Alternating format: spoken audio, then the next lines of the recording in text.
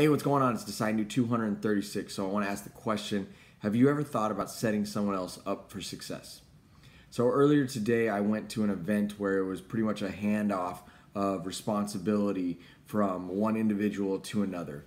And one of the things that was echoed throughout the conversation to everyone that was there was how they were setting the other individual up for success. Right? There was this transition of power, and they had done everything in this turnover to go ahead and set the next guy up for success, set the next gal up for success. And I think sometimes we forget that the things that are going on, the things that we have going on in wherever it is that we are, when we leave that situation, when we leave that area, we leave that company, or we leave that job, whatever it is, we want it to be successful still. Truly, you have to want it to be successful. And the best way to do that is by setting the next individual up for success. When you do that, you are ensuring that the legacy that you did have there continues far beyond you leaving and stepping away from it and giving it to someone else. Because everything that you've had and everything you've set up and everything that you've done over whatever period of time it is now going to be taken on by the next individual. And yeah, they're going to adjust things and they're going to modify things in their own specific ways, because that's just how it is. But you've done your part to ensure that you set them up for success. You gave them all of the tools that you had.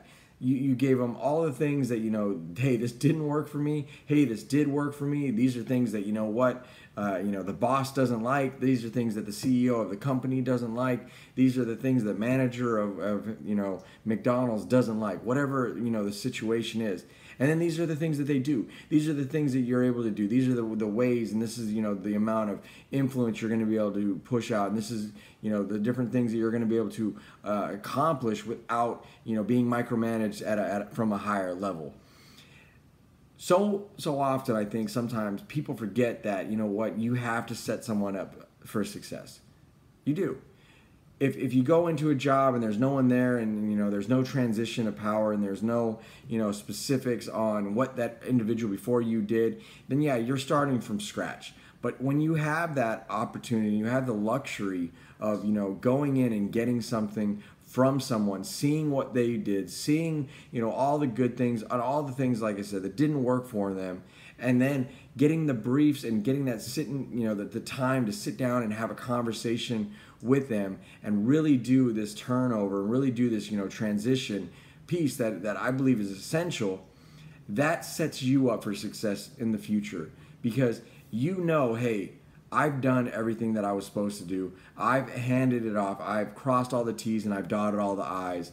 And then I go on to something bigger and better. And the other individual that comes in behind me, yeah, they can adjust things and they can make their own, way forward. But I did what I was supposed to. And I ensured that I gave them everything that I had.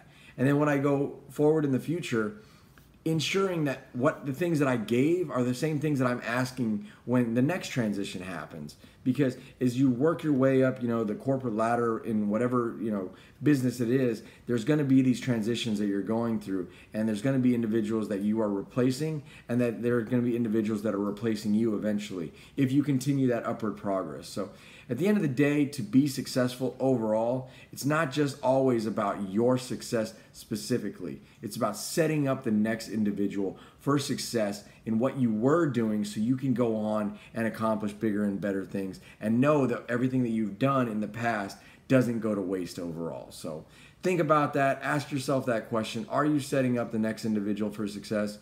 Are you being set up for success? And if the answer is no to those, ask questions. Find that individual, that can help you with that transition. Find other individuals that might not be the specific individual that you're getting that from, but have done it in the past and know certain things that they should, be asking. There's always some type of helping hand there for you. So until my next video, appreciate you watching Decide New.